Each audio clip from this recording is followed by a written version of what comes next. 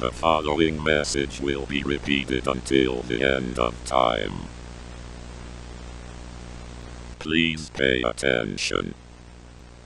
All members of the public who can view this message must pay very close attention, as this message will pray to help them against this new anomaly. A new anomaly has spread through the country within the last few days. This anomaly has drastically changed the human perception, making people hallucinate, confused, and vulnerable. To avoid being affected with this anomaly, you have to distance yourself from an individual regardless if they are affected or not. From this point on, we will be referring the anomaly as SCP-874-E.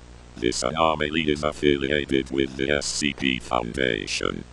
Any SCP-874-E victims are shown to be very violent towards others. This is because their perceptions are severely adverse to the point that they have gone mad from it. Here are some safety recommendations all individuals should follow if they encounter SCP-874-E. 1. Hinder their movement. 2. Stay hidden if not found yet. 3. Don't let them touch your skin. 4. Neutralize the instance if safe to do so. 5. Pray.